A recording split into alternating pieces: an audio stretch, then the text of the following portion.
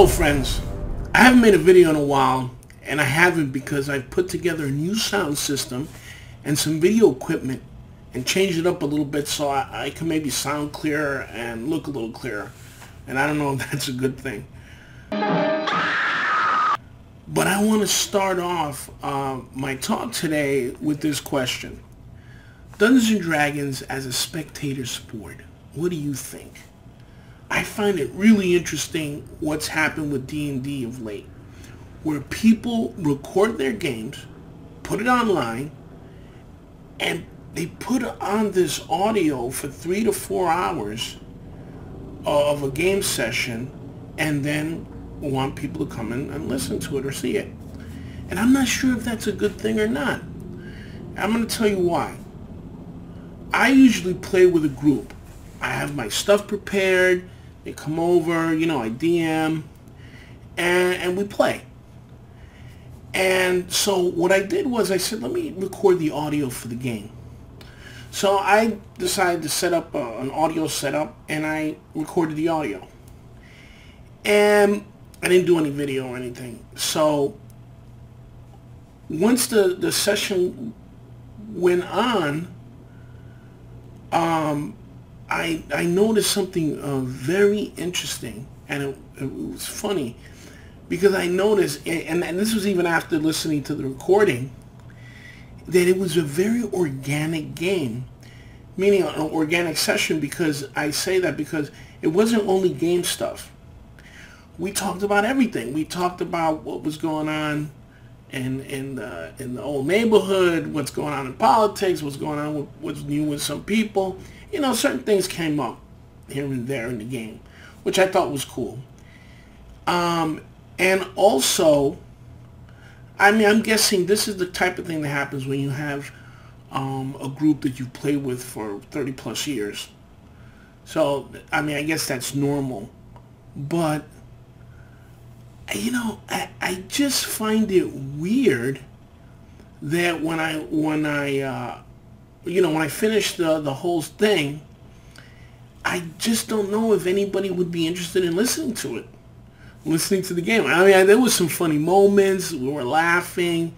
You know, I really noticed how I have to even describe things for a audio recording, because I was saying stuff like, oh, yeah, and you see this.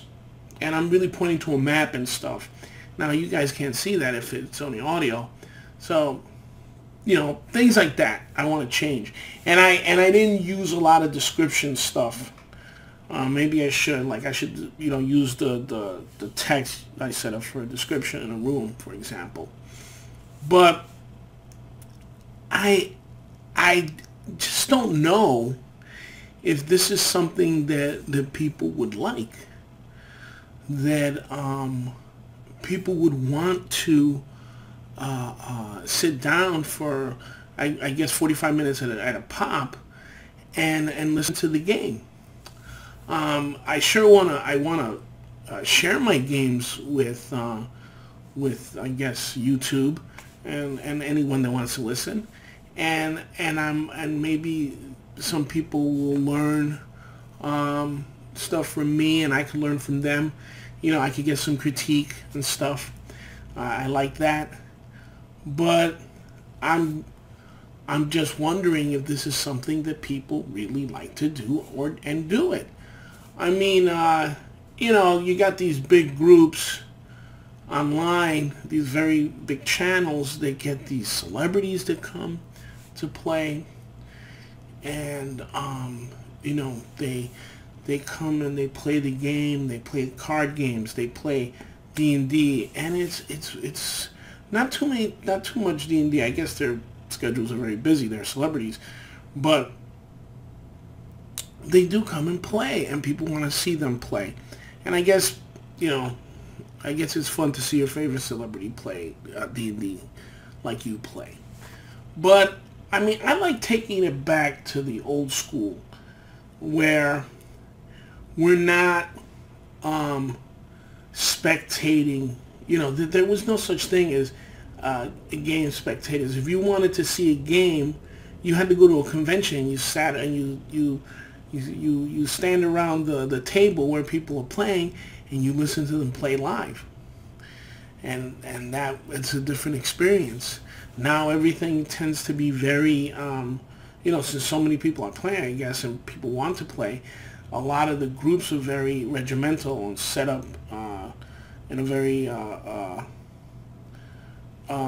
rigid way, I think.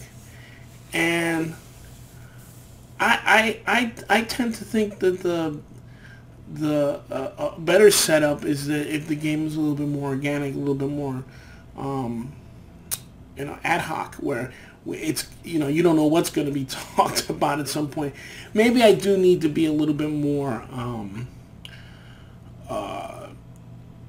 centered in the game.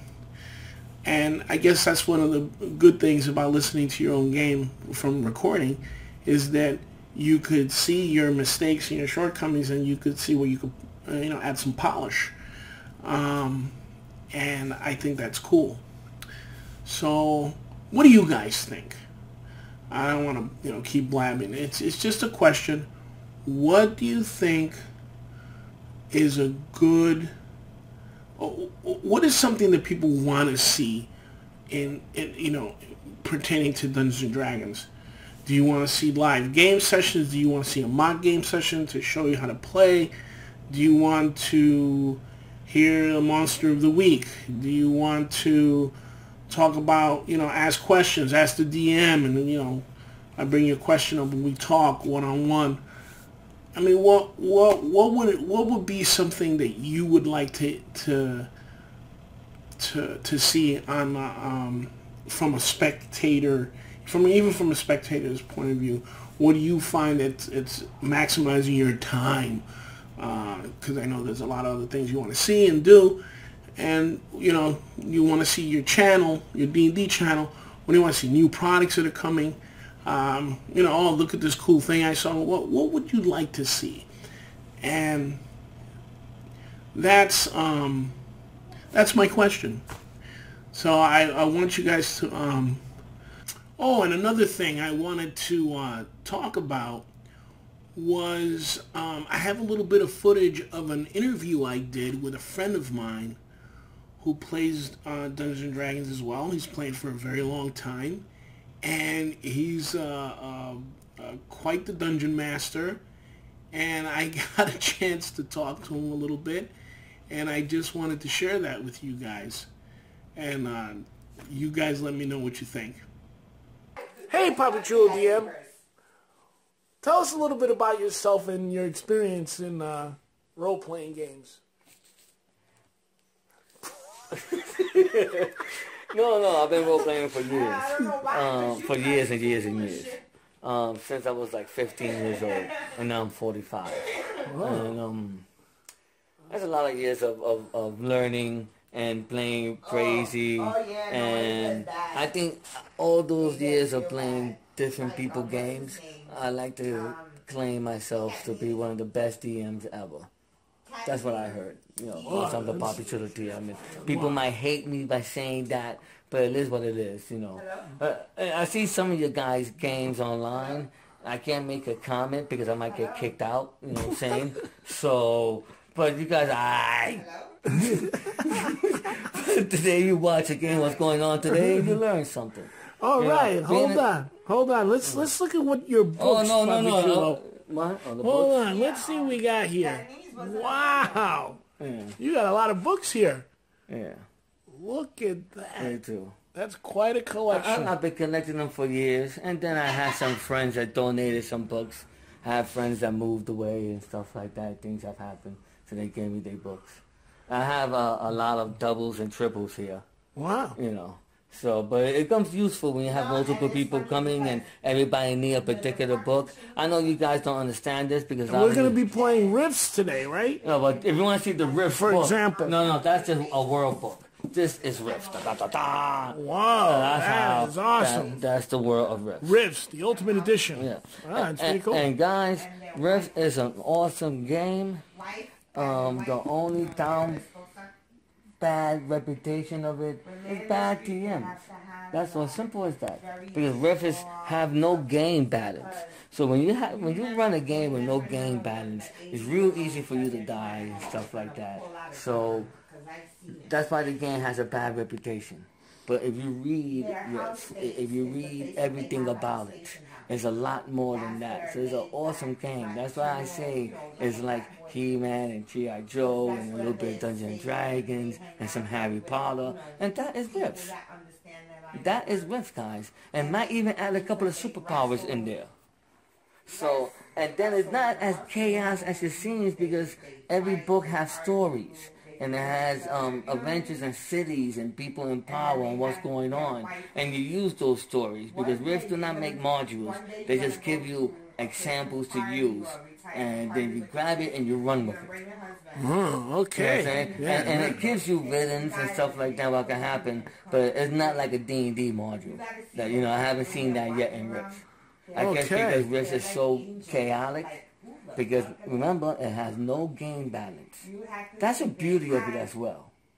That one person can make a doctor, and one person can make a superpower person. One person can make a Batman, and one person can make a karate guy. And then you make a game. That's great. You know what I'm saying? That's it is great. challenging. It is challenging. And today we playing that today. And this is my friend's website. What is it? Great Big Sword. It's Great Big Sword. Mm-hmm. Oh, and you see the kind of guests I get on my show.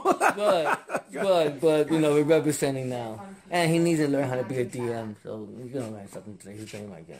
Oh boy, you gotta learn something. This is awesome. Yeah.